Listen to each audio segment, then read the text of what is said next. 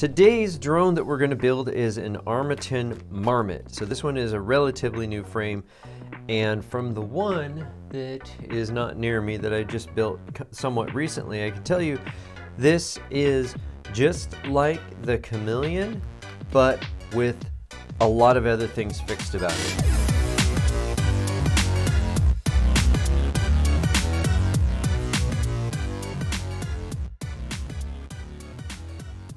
So the other things in front of me right now are what I am going to jam into this, I think. So for right now, again, we've got the Armattan Marmotte frame. I have a CL Racing flight control board. This is some 4-in-1 ESC that I had laying around from SpeedX. I don't know if I'm going to do this one or not because it's not like the ones that we're doing currently, but maybe that doesn't matter because it's just the idea that the things got to be, you got to go to a data sheet to figure out what you're supposed to do to put it all together. But the typical one that I've been using in this combination is the CL Racing flight control board with the CL Racing 4-in-1 45 amp. That's pretty nice. 4-in-1 ESC here. So I've got that. Fox Ear Predator Mini, this is the one that we're using, and some prop, I think they're dull, who knows what they are, 50, 45s, 50, 50, something like that. I don't know, I don't know if I'm, let's talk about this in a second here. How about right now? Well, the requisite RXSR Free Sky receiver, that's going in here as well. And then for the VTX, for the video transmitter, I am currently kind of torn between using the Mach 3 and the TBS for no real specific reason other than this one's out of the box laying around and I kind of need to do something with it, and this one's nice and in the package. I don't know if I want to open it up yet. Don't really know. Also, this one here has got the SMA connector on it, and I really freaking hate these. You know, this is no good.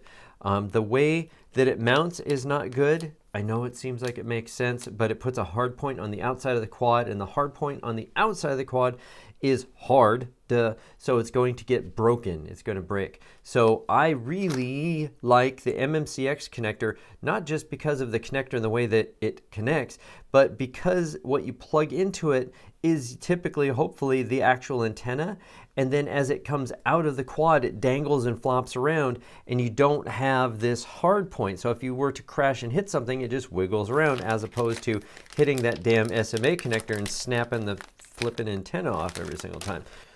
All right, then let's get rid of all of that there. We can stick this up here, put that over there, and let's just deal with this thing right now. Get rid of that. Garbage, garbage, garbage. Garbage ran away.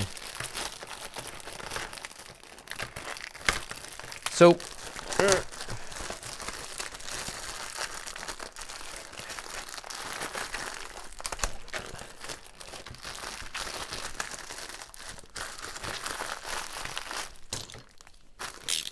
creepers, creepers. Wow.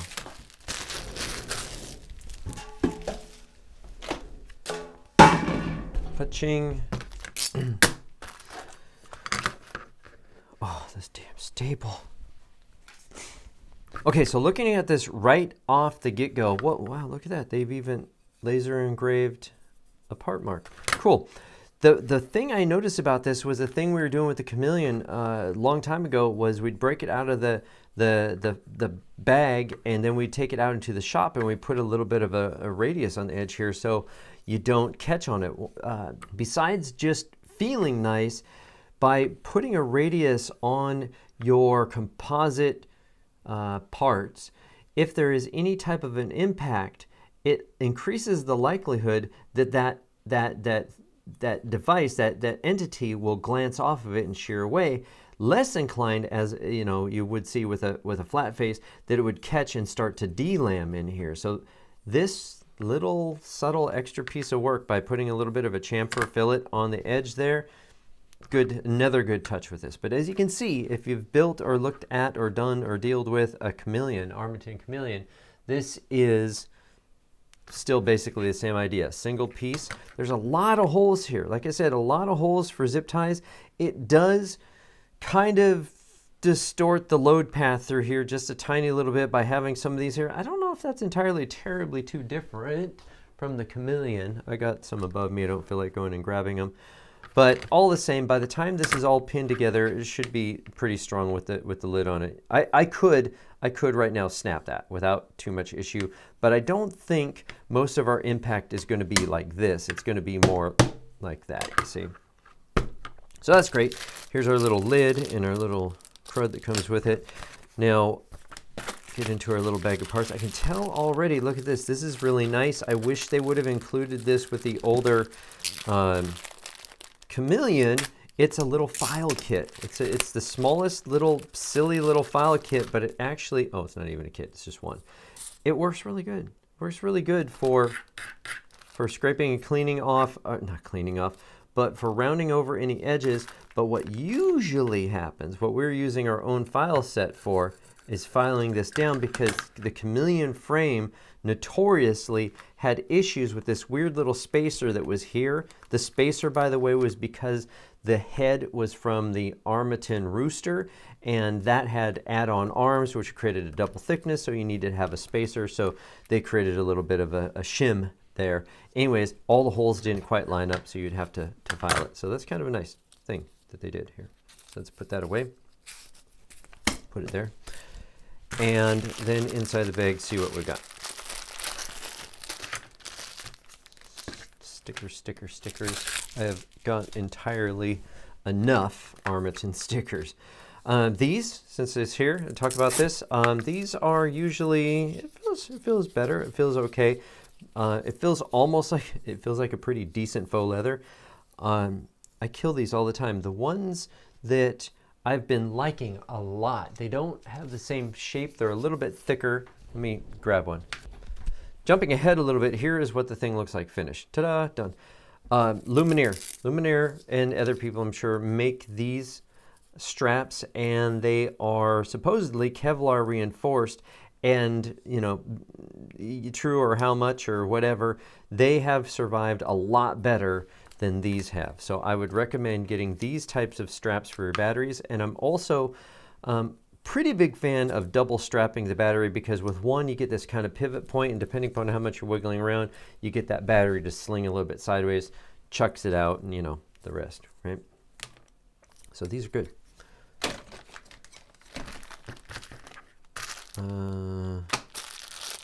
What do we want to do? Okay, so here is what I want to talk about there, and then let's get into this. And here is all the, here's half of the head that's going to go on here. I got this backwards, upside down. So our head's going to go on here, and then we're going to have some nope, these are the pivots, and here's the back pieces, and here's these really interesting new camera mounts that they have here. Very, very interesting setup. So we'll show you that in a second. So looking at everything right here, I'm trying to decide, you know, what should I do first? So of course you can come here and you can follow the instructions, but they're not really exactly instructions. Usually, at best, you're going to get kind of an exploded diagram. Some companies don't even include it. This can be daunting. It can upset you, but, you know, try not to get too grumpitated about this whole thing, because what's going on is this is an advanced hobby. It's getting easier to put together all the time. But then again, new things come out that make it harder again. We're always a little bit on the fringe, on edge, on you know, the capabilities of what we can get across. This is kind of like I described it as a bit of a race car, and we're trying to do things a little bit faster, a little bit farther, a little bit better than somebody else along the way. This isn't your toy model kit. It's just not that way. We will have more and more of those out. You know, certain companies maybe work more towards that direction, but a lot of them, the greater portion of the higher speed freestyle race drones, they kind of assume that you're already into at least technology, right? So you've got some soldering skills possibly, you got some background with data sheets, you know that if you can't find it, you've got, you know, search engine skills, you can go find the information you need, and that's not a stress to you, okay? So anyways, that's the instructions over here. When I start thinking about this, if this was a brand new drone And not taking it from the point of view I've never done it before, but you know, let's say I've got a new drone sitting here. What's what? So I threw it kind of out here like this. We've got the little tail pieces down here. We've got the head that's up here. This is a little foam piece. We don't need this right now, but here's the lid for it. And here's these little bits. What should I put together, assemble first? Well, sometimes, just to throw this out here, with the Chameleon, a lot of times, and the Rooster, of course, because it's the same head, I would build the head of the drone first and not even attach it to the body, because it made it easier for getting the camera installed. It gets a little bit crampy in there sometimes, especially with the wire and the JST connectors that you got to deal with. So maybe you do that first. But also, you still want to get the thing put together so that you can fit in all of your electronics, or at least size it all up. So in this particular case, we have a 4-in-1 ESC and a stack on top of that with our flight control board, right? So we've got that situation. How tall is that?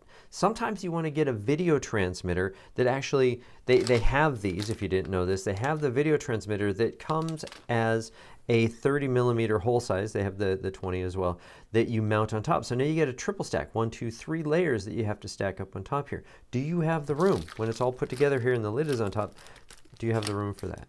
You might need to, you know, sacrifice something and switch over maybe to 4 separate ESCs possibly. So that's first. So let's tear some of this out here. Let's just go for it, and they'll probably do something stupid along the way, but let's just dig into it. Get all the garbage out of the way before you just before you take everything out. I'd probably stick with one thing. Look at these. These are very shiny. Okay, this is helpful, right? We can look at how it goes together. But what's supposed to happen here? Well, if you're looking at this diagram, the camera here needs to fit between those little braces, brackets, extensions right there. So here is our camera. Now this is a mini, by the way, and so they are, where's my scale here? You want to check this out, right? We just had this problem recently. So you measure your camera, and this is 22mm wide. Okay, will that fit in here, right? Is this one going to be okay? Now, if that's not going to be good, then you have to, like in the case of the Talon build that I was doing the other day and screwed up on, that one is a 5-inch drone, but they actually on the version 2 made the frame so much smaller that it won't even take a mini. It has to go to a micro, so it's 19mm width. So make sure you check that before maybe you buy these. So you see, anyways, 22mm. This is going to fit in here. There's 2 holes on the side of your camera. One is going to hold it. The other one is there so that it'll pivot off of this, let's say, one hole here, and then you'll anchor it down with the other. So this piece right here, it's really interesting what they did. They put a lot of thought into this. So this hole right here is where you're going to go into, you know, one hole of the camera, and the other one's going to allow you to pivot it and then lock it down. And that's been pretty standard for most of the drones. But what's really interesting about this, what they decided to do, is they added a second piece that you can't see right here right now, but I'm going to bring this one in to try to show you. Oh, I got the damn propellers on. You're not going to be able to see this, I don't think. This piece fits right in here, right, if you can see that. And then back here, they've got these little pieces here, and they're going to sit like this. And now there's going to be some fasteners right in here that go right up in this front, and I can unscrew this, and then the whole entire head assembly can rock back and forth, and that's great. That works really good. So that's what's going on.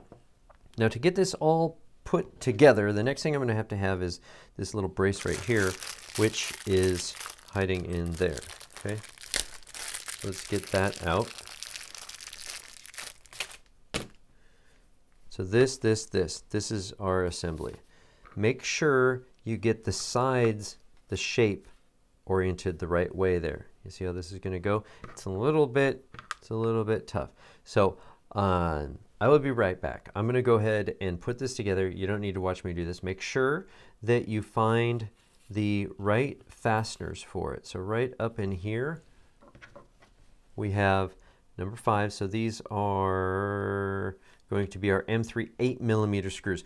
If you don't have a metric caliber, or at least a metric scale, get one, because you need to have this stuff.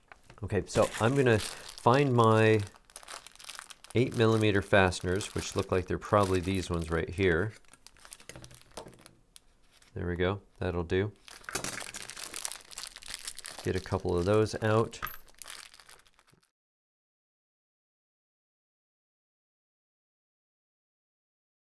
Before you go flying, or after you go flying, always do essentially a nut check to make sure that everything on here is snug before you go. Otherwise, you wonder how come your quad starts running funny, because you know your motor has got 2.5 screws missing and is wobbling all over the place.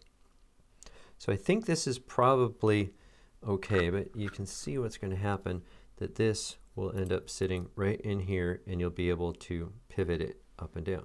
Okay, so we've got a few fasteners that we've got to find to go in there, and those are going to be, oh yeah, here we go.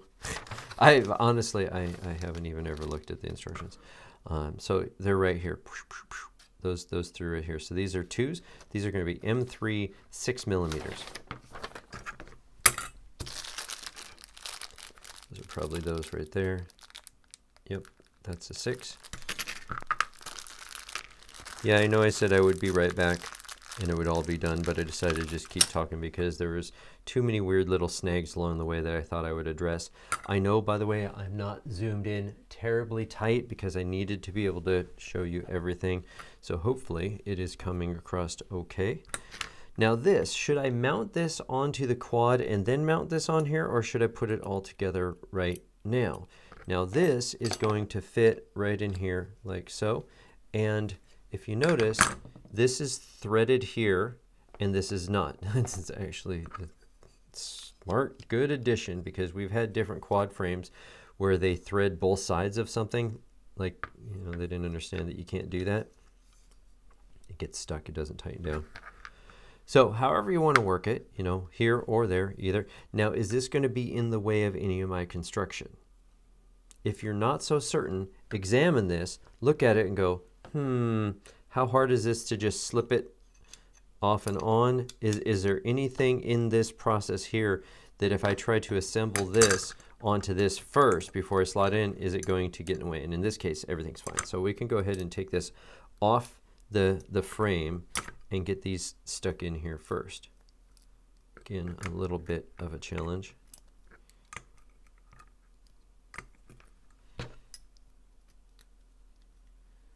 You always seem to have to work a lot of these fasteners, these locations, at kind of an angle. So you kind of get in here, but you see it's not optimal, but there's no real other way to go about doing this. So leave that kind of loose, slide it down, get the next one in there.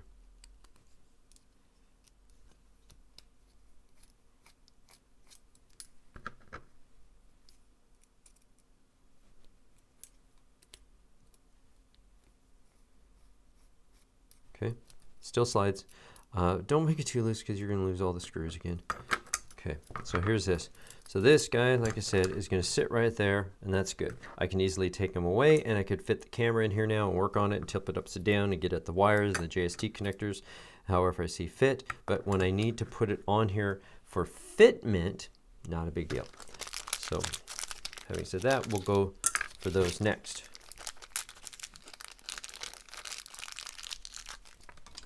That's going to go there like this. And what's this? Is this an M6 as well? 8. So that's an 8. That's one of these guys. Oh, okay. Found the hole that I made. So we just need a couple of those. Get that guy out of the way. Stuff this up like so. Like this. Zip that in there. Pow. And this. Fingers.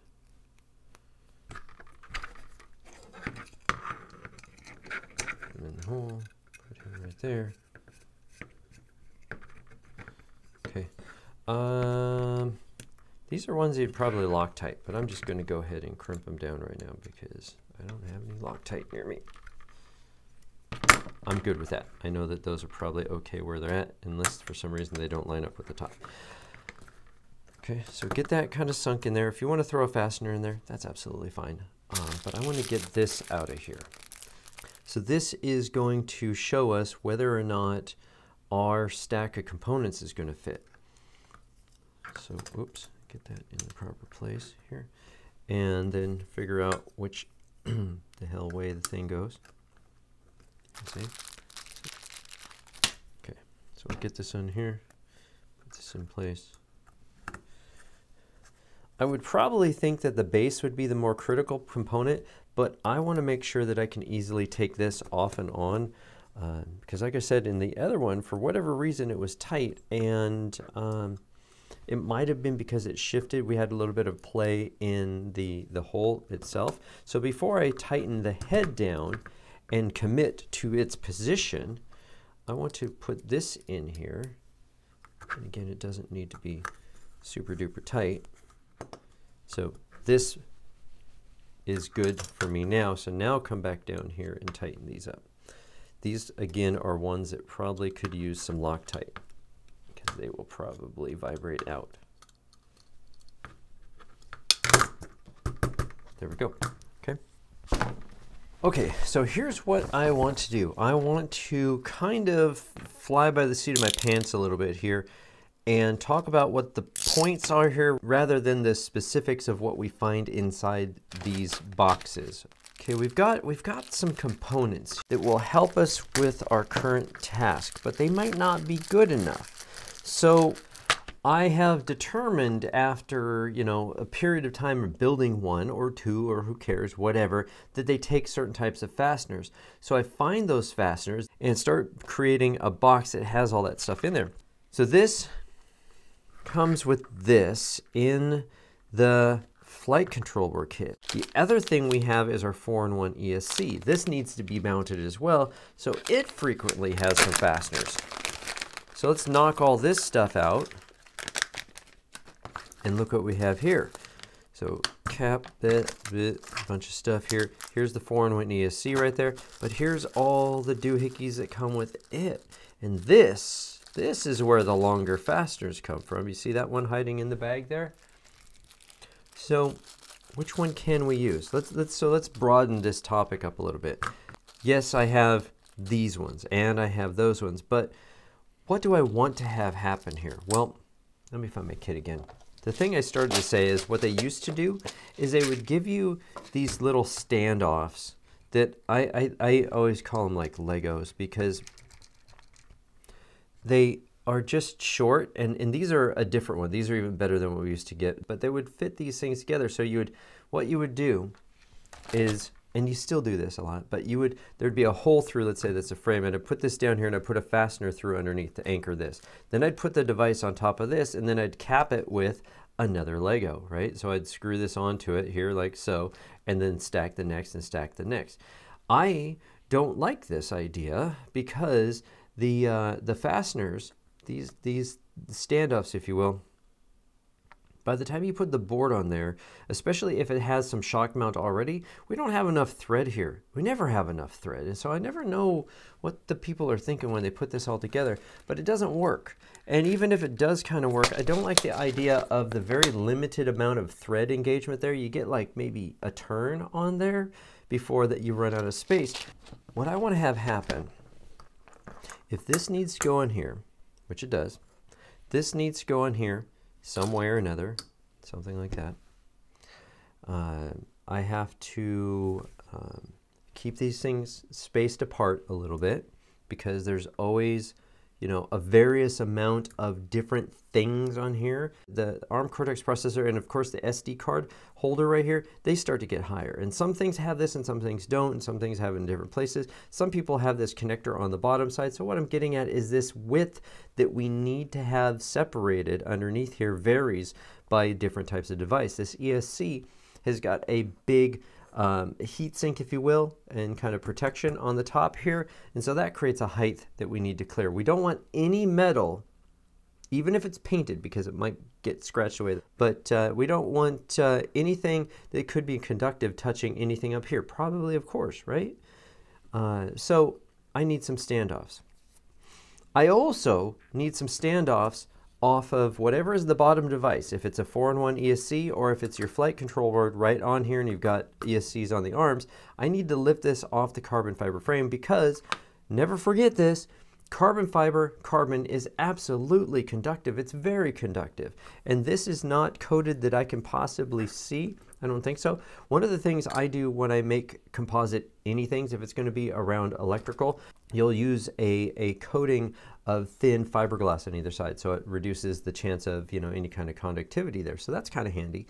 But these probably don't have anything like that. So let's just assume, by the way, that they don't. So we have to prop this up. Have to prop this up off of the board.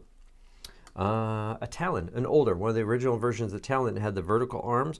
One person that I know of, it was working fine and they hit a hard landing, right? You know, they came down flat, but it flexed the arms up like this just a little bit, and it was just enough, you know, limited gap underneath there that those arms came up and they touched right across all the myriad of bypass capacitors that were on, well, like these guys right here, but they're in different places. They were all over the bottom of this board, and the thing burst into literally flames. Okay, so there's my rant on that. They have to be spaced. So now what does that mean? So how do we get this to happen? Right? Well, and we've got so many doohickeys and thingamabobs here, and so every single drone is kind of different as far as what I am allowed to have.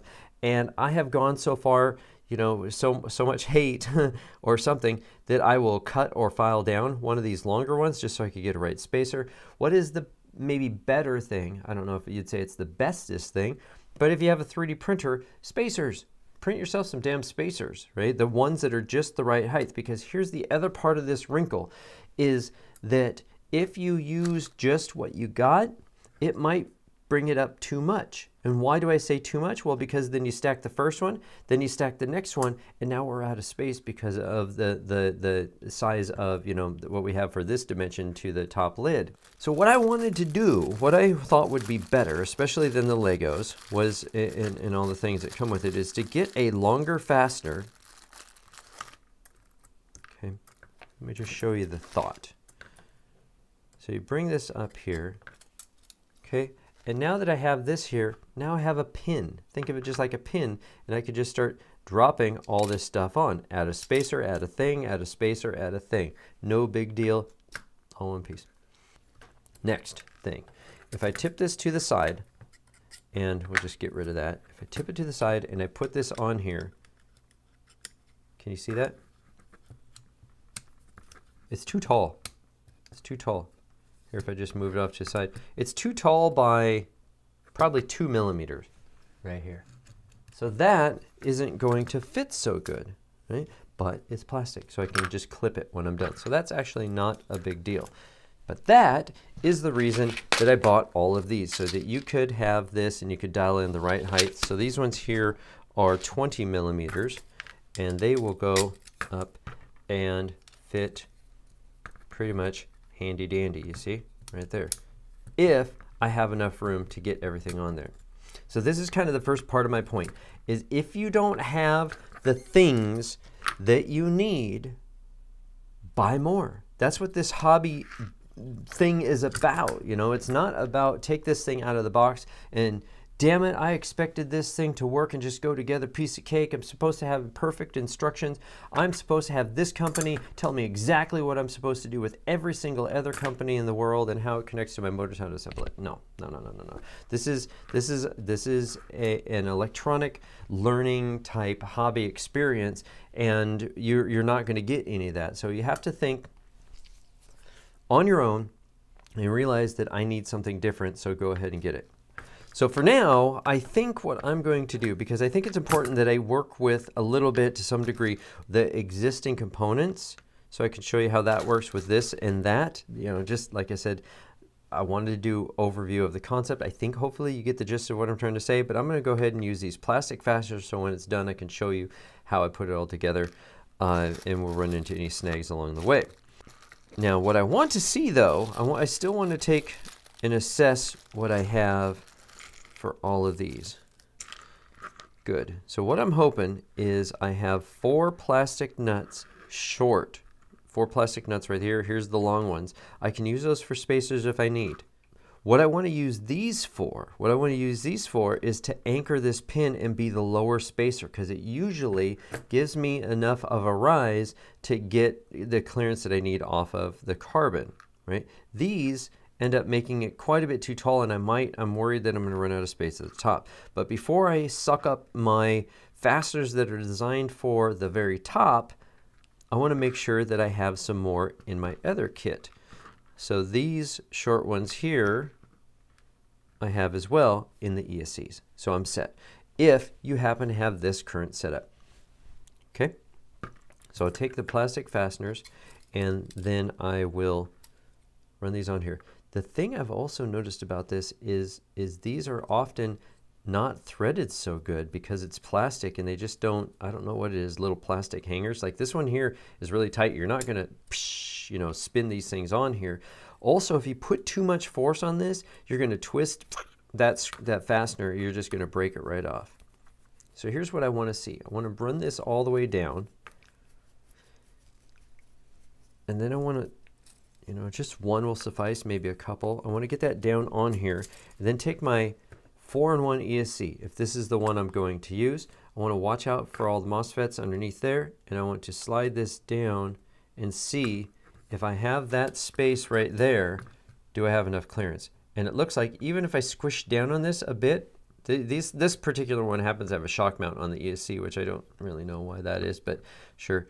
I'm going to have plenty of room right there. So this will work. So I'll go ahead and continue to put these in here.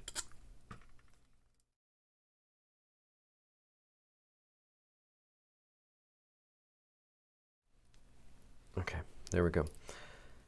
So that's good. Then we'll get our ESC, whichever one you're going to use. So here is, if you can see that through the shiny there, this is the CL Racing one, which I'll probably use later. But right now I'm using this just for fitment, which I think this will suffice as an analog. So I set that one down in place. And then now I have to deal with this one.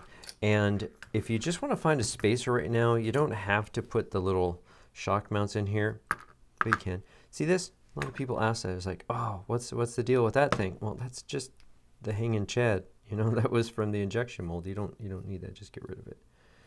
So take this, pinch it. This is about the best I can offer for this. Pinch it and stuff it through, and then you might be able to grab the other side and just kind of pull it in, like so. You might need to use some long nose pliers or something to get a hold of it. Again, pinch it, stuff it through, hold it in place, grab it. It's usually pretty grippy, you know, it's silicone, so you can kind of get a hold of it. But there be my technique. Sometimes you got to take this and kind of poke it through.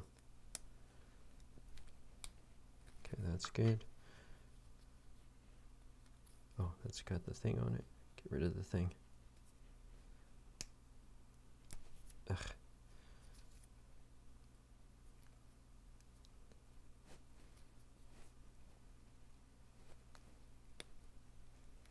Okay, good. Now, when we actually get to mounting this, I want to have you pay more attention to the direction. Most flight control boards are going to have an arrow on them that point front.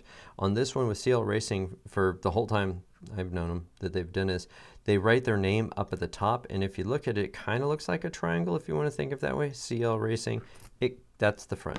USB over on the side. Look for obvious stuff, like they're not going to stick the USB up here towards the camera, because how the hell are you going to get at that? So take that, and we set this on here first without any spacers, and if I cram it down, yeah, you can see, is that really going to matter? Is it really going to matter? I've got something, I've got the ARM Cortex processor hitting right on top of the metal down there. Is it going to conduct to anything? Probably not, but over here is the SD card. Nah, I want to put some kind of a spacer on this. So let's look at the height now. Are we adding a third thing to this? No, we're not.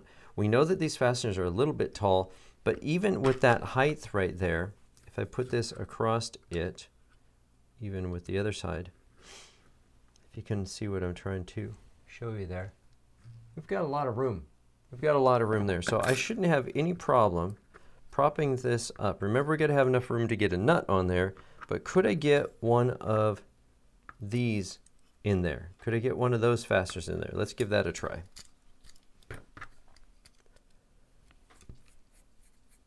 That's almost optimal because it is plastic. It's easy to whip on here. You do have to thread it down, so that's, I don't know, good, bad, or different. You know, holds the ESC on there from running away. But again, if you've got a printer or something else, start accumulating spacers. So this is interesting. I was just turning this down. I think it's going to be fine, but you can see what I was talking about. As I tighten this down, I can feel the corner of this nut hitting off of the side of this frame here. So depending upon what you have, there's a standard for the hole sizes, but there's not really exactly a standard for how far away to stay the hell away from that hole. They'll have kind of a ring around there that's sort of their, you know, keep away zone, but they're not really paying attention to the fact that you might put, you know, a nut down there. So I'm expecting this is going to do the same thing. So you see, it's really going to hit right in there. Okay, but it's going to work. Did I just put two different sizes on here? Are these different? Oh, butts. So look at this. So these fasteners are a little bit shorter that come with the ESC. I'm going to swap these out. Okay, that seems roughly snug. So now I can place this on here and start assessing. So this is going to have still plenty of clearance, and I'll be able to put a nut on top of there. So here's what will happen.